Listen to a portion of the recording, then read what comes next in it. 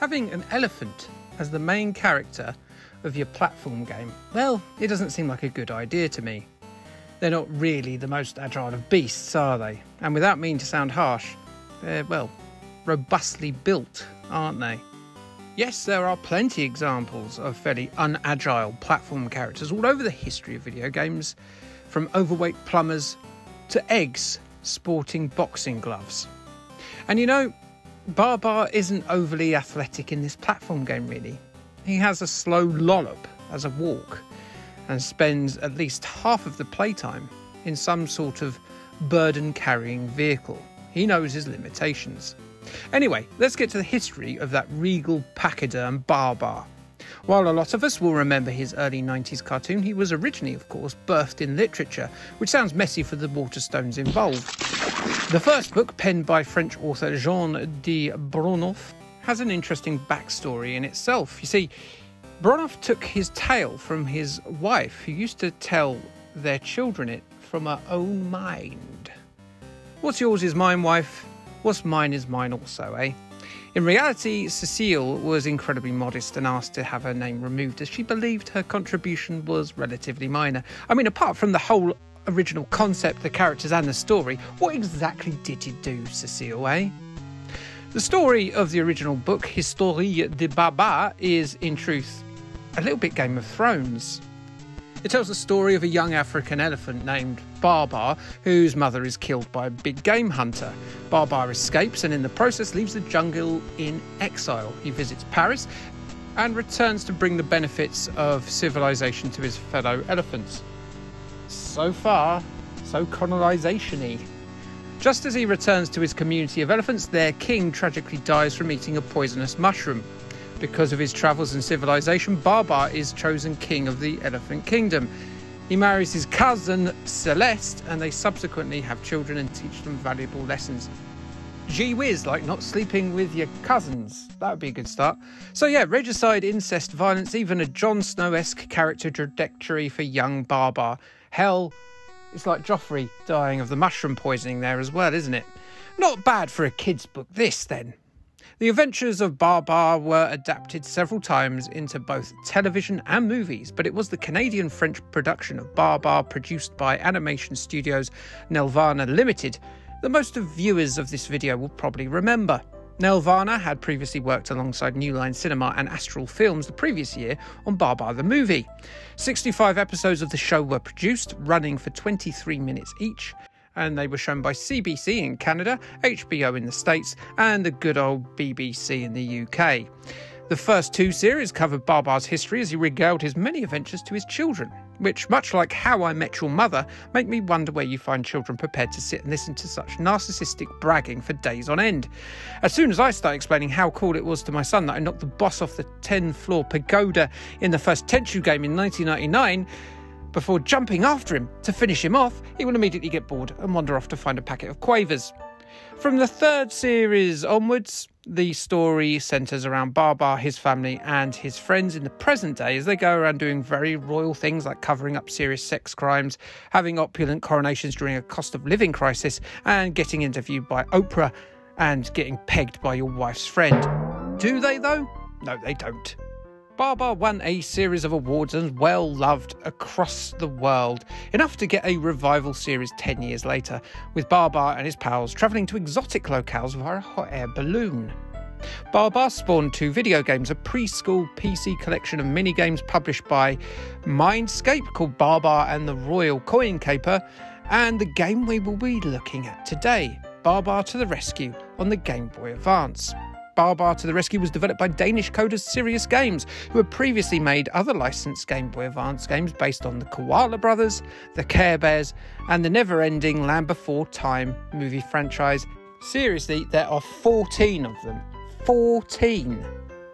The game was published by defunct absolute license whores Game Factory, who did games on everything from Postman Pat to Biker Mice from Mars. The story of Babar to the Rescue sees a serious mishap taking place. Babar's two sons, Pom and Alexander, along with their cousin Arthur, take refuge during a game of hide-and-seek with charmless monkey Zephyr in the basket of Babar's hot air balloon. I can't help but think they're playing hide-and-seek incorrectly. Hide in different places, you dick-faced idiots. It's all that royal inbreeding, isn't it? Disaster happens when the rope gets loosened accidentally. Could it have been an accident or an elephant Prince Harry? The balloon careers off into the horizon, and rather than use his royal communications and air force, the African king takes it upon himself in a peak of panic to follow in another handily placed airborne dirigible alone. So much for royal protocol and security there. The first level finds the panicked paciderm in the clouds in a 2D side-scrolling affair, with the balloon scooching along in warmish pursuit. The A button lofts the hot air balloon skywards, with the aim being to make it across the stage without colliding with too many obstacles, else you'll deplete your score. You see, you can't actually attain a game over status as such, which is a common trait across all of the 9 stages. This is clearly a game aimed at much younger, more frustratable an audience, as if the subject matter hadn't indicated that already.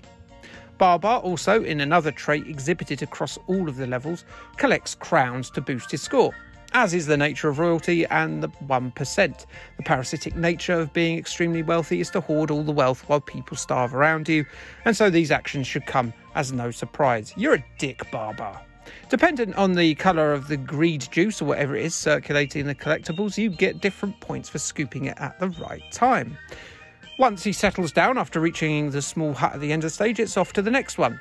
Maybe he's doing a bit of the old rite of the first night in that shed with some newly wedded bride elephant as the husband sobs outside. Land at 3 of these cuck sheds and you'll move on to level 2. Level 2 sees Babar on his umbrella stands, in other words his elephant feet, as he starts the first of a clutch of platform ventures. He's crashed his balloon, the clumsy buffoon, well that rhymed, and he needs to make it across some wet terrain. And he does this with an extremely ponderous walk. It's quite a confident walk, but it's very ponderous. Not great for a platform stage. Also, you won't see any enemies as such, presumably because enemies in a jungle-based platformer tend to be animals. And well, they're not going to be attacking the king. That would be regicide. I go in prison for a long time, or off with their heads. He has this awkward-looking animation where he grips a vine to swing over a gap or a river. It looks and feels terrible, but it's not really a problem control-wise. It just feels very dull. Babar can fall in the water and drown, but it doesn't deplete lives. It only reduces some score multipliers. Another 3 stages of this, and we get to another level type. Babar meets a chap who, clearly fearful of the power exhibited by the monarch, immediately hands over the keys to his sports car. Babar, being an entitled prick, takes them and leaves the poor creature on the roadside lamenting his loss, or maybe filled with some sort of patriotic pride, I guess. Babar treats the car like absolute trash, running into crowns left on the road, jumping ravines over ramps. There really hasn't been this lack of care in a vehicle by a royal family member since late 1997. Is that too soon? No, it's probably okay. I apologise if you're offended. Probably don't care. It's just as twitchy as it looks, and the ramps will only allow themselves to be leapt if Babar racks up enough speed. Not that it matters. The crowns, if you're in the mood to collect them, aren't at a particular height, so you could just sort of reverse into them from the ground if you so do wish. There's no time limit to this stage, there's no real consequences at all. It's almost too on the nose about the hyper-wealthy in many respects. Is this a clever satire masquerading as a preschooler distraction? Probably not. After all, there's not a cutscene where Babar's mother throws a load of money at a sex-trafficked calf in order to make it shut up. Naturally, he crashes the car, and following not giving a toss about that, the clumsy crowned menace finds himself on the savannah, in another platformer bit with more platformy vines and holes than the previous, but still just as clunky and noticeably very short. Oh, and it's on fire, which can be combated by Babar filling his trunk with puddle and then gobbing that puddle out. He probably flicked a luxury cigar out the side of the car on his way there. A pair of hippos are next to give up their possessions as Babar pulls rank and takes their speedboat. It's identical to the car section, only a bit wetter. Next, and dear God, it's the ice level. Only it's not really. It's not particularly icy or slippery. It just looks it. There's a very Aldi wooden ski lift because Babar presumably taxes his subjects too much. The grey bastard. Oh, King Babar, I'd be glad to give you my motorbike because you're a terrible parent. I'm sure it'll get returned to me, who has spent most of my adult hippo life saving up for it. Yeah, sure, take it. Go on, take it. Take it. I'm so full of pride right now. And we're off as Babar goes into a mode similar to the boat and car sections, but this time on a motorbike. And also this time, it scrolls in different directions. Oh, look, a bit of late stage innovation.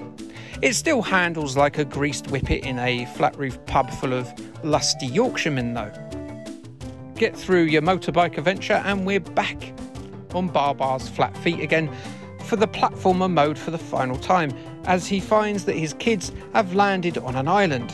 Well, he's in trouble there. Surely this must be set on a boat because we've discovered he can't swim. Oh, he can now, can he?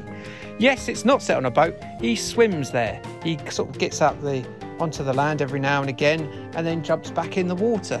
Why he couldn't swim earlier, I don't know. It's never explained. Much like Sonic, but without the anxiety music or the playability, you have to find bubbles and air pockets to keep yourself alive. These stages are probably the best of the platformer sections because there's almost a bit of length to them and you can explore a bit. So yeah, it's potentially the best level in the game and it's a swimming level. That's a bit of a worry, isn't it? But after all this swimming about, eventually it gets Babar to his princely offspring and now we can use their balloon that they didn't crash to get them back home. That way the unelected lineage can continue and they can sort of carry on doffing their caps at elephants that have just been lucky enough to fall out of the correct packer womb.